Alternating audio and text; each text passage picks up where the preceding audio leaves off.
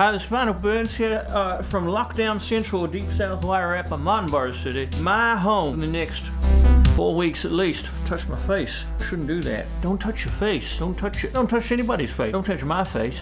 We're on day 3 of the New Zealand COVID-19 lockdown. We are locked down deep inside our own houses. For me, that's this house. This is my house, so this is my house for my lockdown. One person in my bubble. Bubble is a thing that we used to describe the group of individuals that we allow ourselves to associate with so as to restrict any contaminatory, transitory, uncompartmentalization of the virus exchange between human beings, mostly. Yeah, but I had interaction. Now I have to push out a little personal quarantine time just to make sure I'm cool before I infect the other person, or as I intend, not.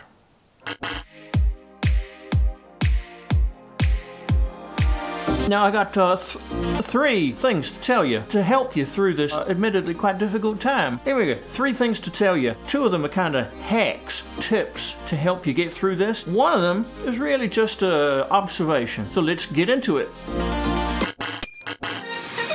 We're going to start with an observation, just my observation. I was off to the super duper market for my typical regular 3 to 6 weekly shop. I buy a lot of stuff, and there's a phenomenon because a lot of people live in the city and live day to day, moment to moment. I know people who they'll go shopping every day. They'll shop for today's meal today, then tomorrow they go shopping again, buy another 3 meals worth of food. That's how a lot of people live, which is fine. It's all well and good in the olden days, and now people like me, sophisticated, adventure-seeking planners for futures, or just logistically, operationally minded people, you would shop for a week, 2 weeks, maybe a month and a half in advance. For logistical, practical reasons. Makes sense for us, and your day-to-day living makes sense for you, assuming that you are you and I'm me and us. In any case, when you arrive at a situation like this, pandemic lockdown scenario, people are getting a little bit crazy in the head with the supermarket shopping. Couple of big carts jammed full of stuff. Basically just a normal shop. That's what a normal shop looks like. It's what a normal collection of groceries in a big supermarket. Supermarket designed to cater to that capacity. A person who is shopping is given a lot of side glances, a lot of side eye, evil, judgmental visualizations, making assumptions about the justifications for a person's giant purchase. I ain't saying it's right or wrong either way. I'm just saying it is how it is, and it is right now. So if you're in a supermarket queue and you see somebody buying something, maybe more stuff than you would assume they might need, don't you think, you don't know them, you don't know them, don't know them. So don't think that you don't know them, because you ain't don't. Yep. Okay, let's get on to the hacks. I'll put them over there.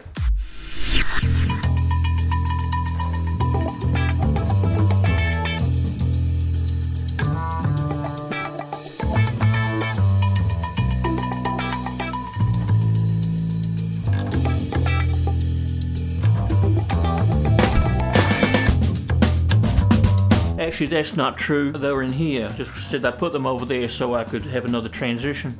Lockdown hack number 1. Now, not everybody is lucky enough to be as easily socially isolated as myself. I have a personality type that's ideally suited to this sort of solitary lifestyle. A lot of my friends would tell you that. But you might find yourself in a situation where you are locked down for 4 or many more weeks in a household with 1 or 2 or many individuals that you don't like. Now, this is typically a difficult situation, but just remember this. You don't like them, so it's pretty likely that they don't like you either. Now this seems like a bit of a dark way to look at it, twisted perspective on it, but hear me out. Once you have addressed and accepted potentially uncomfortable set of scenarios like that you don't like them, they don't like you, and there you are, locked in a room together for a long time. Now you have a bond, you have a commonality, common ground, and as weird as it seems, knowing that will actually help. For example, I was in a business negotiation with a producer of a large festival. We were having a difficult negotiation. I had said what I was willing to do, and he said, like, excellent, I will sign the contract. Once the contract was signed, he said, actually, I would like you to do something completely else. And I was saying, well, I don't understand how you can even begin to think that that's on the table. And at one point, he just leaned in and he said, you know, you're not the only one who finds me extremely difficult to deal with. Now again, this was a weird thing for him to say, but it made me feel better. I'm just saying. Okay, here's the other hack.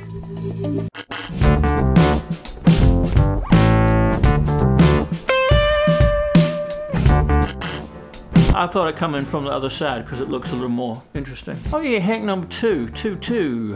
Ooh. Now I typically employ this when I'm off for a longer tour, like I'm headed out on the road for maybe longer than I would prefer. Sometimes I would prefer to stay home, but I can't stay home. I have to go out and make the money. I catch myself doing this. It seems crazy. Nuts balls. Nuts. Like a fruity bear. Like a fruity bear. Like a fruity fruit and nuts in your brain. That's what it sounds like. It sounds a little bit strange, but it just works. And here it is. When you are sitting at the beginning of a daunting agenda like this pandemic lockdown, just remember that the only thing between now and the end is time. Think about it. There will be a moment sometime in the future where you are sitting out there in the future and looking back at this moment right now, and the only difference between right now and that moment is time. Time will pass and you get there. Now I know it sounds crazy, balls. It just works. I mean, these are powerful ideas, and you may struggle with them initially, but take them on board. Let's face it, you've got time to think them through, so think them through. Alright, that's it for now. From Deep South Rapid City, quarantine, lockdown. Anyway, see you later. Ciao, ciao.